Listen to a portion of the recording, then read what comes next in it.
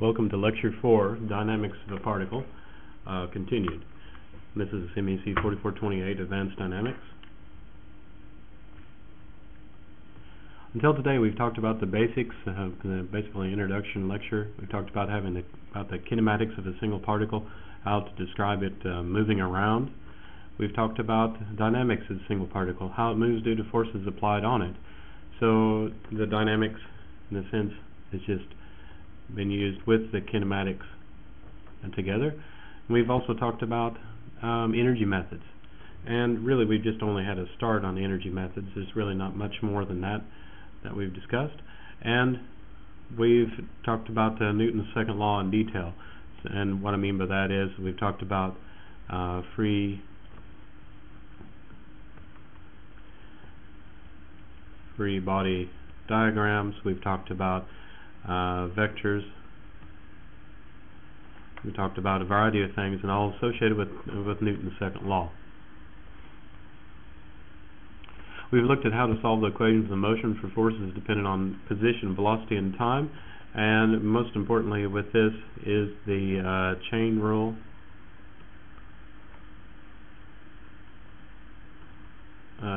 trick, if you remember. All right. And we spoke a moment on the possibility that the mass might be changing, the velocity might be very high, and so forth. And at the end of the day, what was important is that some of the forces is equal to the time derivative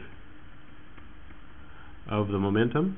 Notice these are vector quantities again, and that might be m dot v plus m v dot, where the dots again are the time derivative terms. Most systems, at least most systems that you might actually think about really looking at, are more than one particle. They interact with each other, and they interact with the environment. When they interact with each other, that's called an internal force, and when they interact with the environment, those are called external forces. And yeah, that might be obvious, but the distinction is important later on. Their motion can be along vector directions, and when they are along particular vector directions, we talk about having linear momentum. In other words, the linear momentum p, which is just mv, and that v is a vector, and that's the direction that we're talking about when we speak with regard to momentum. Or we can have vectors about a point. So maybe we have linear momentum about some particular point B, say. And this thing we're saying, when we're saying about, implies that we're going to be talking about angular momentum as opposed to linear momentum. And that distinction is important, and we'll talk more about it today as well. Furthermore, B might be moving. In probably the first year through the third year courses, when you talk about maybe angular momentum, rotation, torque, and all of that, point B that we're speaking about is never moving. In here, it definitely will be in some cases. Might be wondering, well, how do we handle all this? That's what the goal of today's lecture is. First, let's talk about momentum of a particle and the impulse. When you talk about linear momentum and impulse, of course, linear momentum is just p is a function. P is equal to mass times velocity for a constant mass, and that's mass times r dot, where r is the position vector. And then we know the Newton's second law is the sum of the forces. We can just represent that as just a cap F, say, on a particular particle. The sum of the forces on that particular particle over I is equal to time derivative of the momentum, or p dot, right? We integrate both sides with respect to time from t1 to t2, say. We're looking at one time and then some other time. Integrate that, integrate what the applied force is over that time, and we look at integrating the change of momentum in time, and using the second law of calculus, then we end up with p is the momentum we have at the second moment, t2, minus the momentum we had originally at t1, or p2 minus p1, if we just abbreviate that, is equal to this integral from t1 to t2 of the sum of the applied forces over time t. So we'll define the impulse then as f hat. Notice the hat here. Sorry about my handwriting. Jeez. The hat here, alright, F hat is equal to T1 to integration from T1 to T2 of this applied force over time. It's sum or integration of the force over a period of time. And then you use a sum whenever you have discrete time periods. Things to note: impulses are most definitely not forces. Okay, they're forces integrated over time. Impulses have a unit of force time, and the change in the particle's momentum from T1 to T2 equals the applied impulse. No more, no less. If your momentum is P, which is equal to mv at T1 and T2, then your impulse then is just equal to the mass times that change of velocity.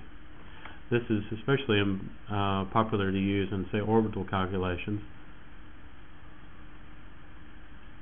for like spacecraft when you're transferring between orbits. If anybody who's interested, take a look at Hohmann transfer. If you Google for Hohmann transfer, you can learn a lot more about this particular topic.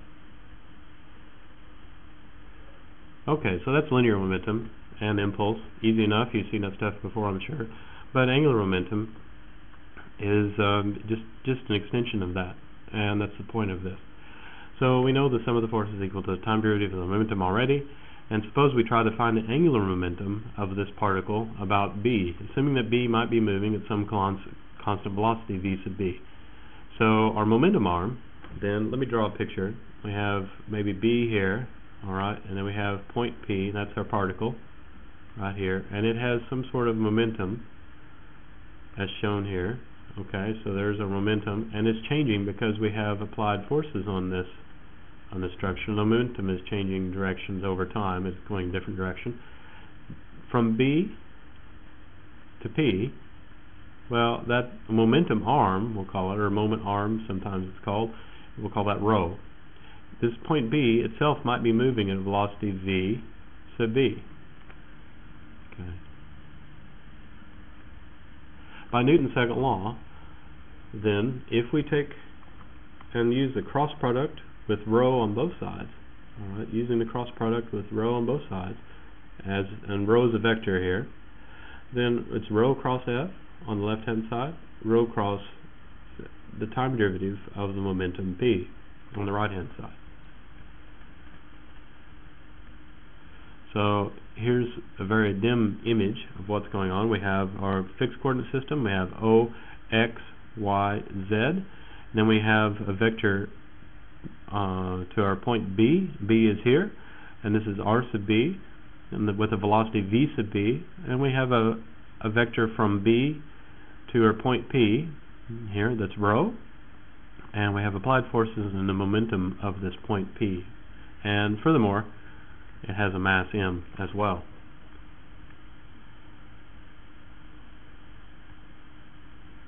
So now, if we take the time derivative of both sides, if we take a look at this, we can actually tease out some information about this particular term, and we're going to do this kind of backwards. Alright, so let's take a look first at the time derivative of this whole thing. We got rho cross p in here, but let's take the time derivative of it. So we got time derivative of rho, the moment arm, crossed with the linear momentum p, is equal to d rho dt cross p plus rho cross d rho dp dt, I should say. So if we group for the term, collect on the term that we're looking for, right, rho cross dp dt, then we have this part is equal to the whole thing minus the other part. This rho cross dp dt is equal to the time derivative of rho cross p minus d rho dt cross p. Well, you can say, so what? Well, if we look at it a little closer, rho cross f, well, that's rho cross dp dt. Well, as we just derived, this part is equal to the whole thing minus the other part. And if we start looking at what we've got in these terms, we can start to actually get rid of some of this. Now, the vector from the origin of the fixed coordinate system to point P is r. That's equal to the vector to point B. So let me draw a picture of it here. So we got from the origin There's the origin O, and then we've got point P out here, and we've got point B down here. We can either go straight to point P, and that's R, or we can go through point B. So there's vector RB, and then we've got out here to rho. Add that all. So from here to here is R sub B. From B to P is rho. Add those two together, you get R. Take the time derivative. Take the time derivative of that, and that's R dot is equal to v, the velocity of point P. It's equal to RB dot plus rho dot, or in other words, VB plus rho dot. Our first equation then, if we start looking at what we've got, then this R dot, we can use that as well as we can use rho dot.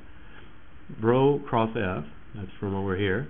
Rho cross F is equal to time derivative of rho cross P minus d rho dt. This is rho dot. Okay, and so this rho dot here is actually equal to V minus VB. So it's the velocity of point P minus the velocity of point B from here and here. So what we've done is we've just substituted that in. So we have got d dt rho cross P, that's the whole thing, minus the other part is equal to what we had before, rho cross dp dt. That's minus V minus VB cross rho. Now, rho cross F then is time derivative of rho cross P minus this quantity V minus VB cross P, right? And if we take out this minus sign here, we've got V cross rho minus VB cross rho. So we've just regrouped, and V cross P, well, this P is equal to MV, isn't it? That's going to be V cross P is equal to V cross MV, and that's M V cross V. Anything cross producted with itself is equal to 0. And so this term goes away. We're left with the first term and the second term only. So rho cross F, that's equal to the time derivative of rho cross P plus VB cross P. What is all this? Well, this term is our torque. Essentially just the applied force on the particle about point B, or we might say it's a torque. And then this is the rate change in time of the angular momentum. This is linear momentum. When you have a moment arm cross-producted with the linear momentum, that's angular momentum. Take the time derivative of it, that's rate change in time of that angular momentum. So this part is sort of like our acceleration, our angular acceleration. This term, this last term though, doesn't show up in the linear momentum parts. The reason is because B might be moving, and so this represents a correction for that particular term. Okay. If we define then the moment of the force F applied about B, notice that we've got the subscript here, alright, and that's the moment about B. If we pick a different point, say the origin of the fixed coordinate system, we'd have to write M sub O, the two different values. So it's important to remember that we need a subscript. M sub B is defined as rho cross F. Rho is the moment arm, F is the sum of the applied forces on that particular particle. H sub B is rho cross P. Well, that's the angular momentum of mass M about B. Okay. We'd also say that M sub B, now we call that the moment. Sometimes they call it the torque. Sometimes it's written with a capital T. Sometimes it's written with a tau. But we always have that subscript B in there. If B is not moving, then V sub B is equal to 0. Okay, and so then the moment, the torque, whatever, is equal to the time derivative of H sub B. So this is like Newton's second law.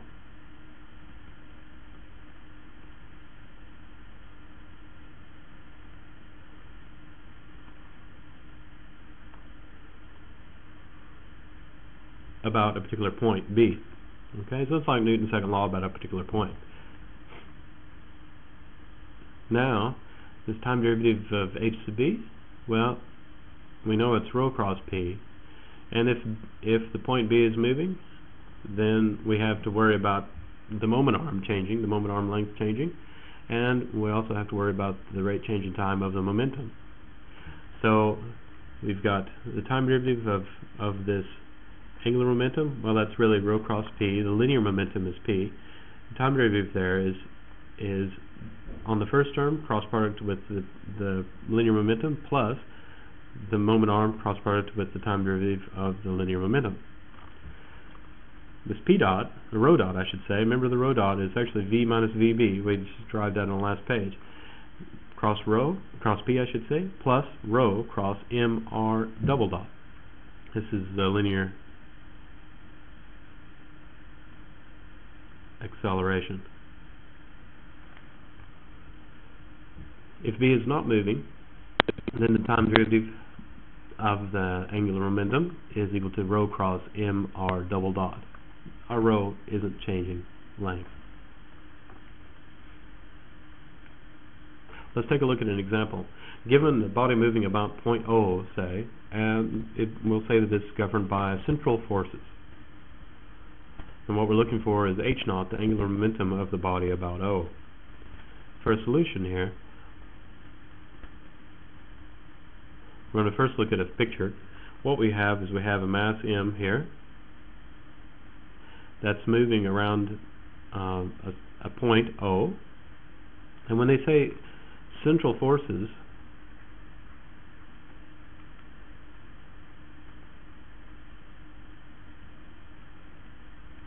the forces point at the center, right? So all these forces always point at a particular center. In this case, the center is O.